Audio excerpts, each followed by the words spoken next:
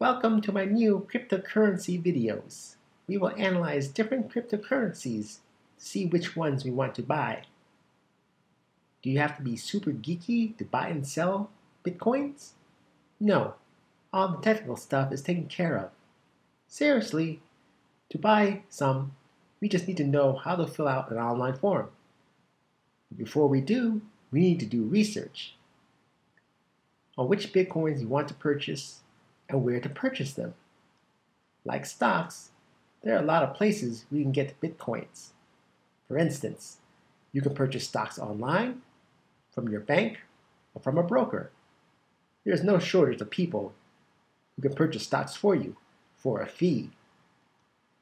And some will rip you off or try to sell you stocks you don't need. This holds true for Bitcoin. We need to find something at a lower rate so we can sell at a higher rate, minus all our time and expenses. Bitcoins are very much like stocks, combined with common sense. It all comes down to research on which cryptocurrencies we want to get into. We can make Bitcoins ourselves to sell, or we can purchase Bitcoins from someone who already has them from exchanges. Just like we can make stocks ourselves by starting a company and issuing stocks in our company.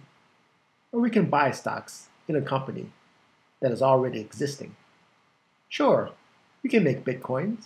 This is called mining Bitcoins.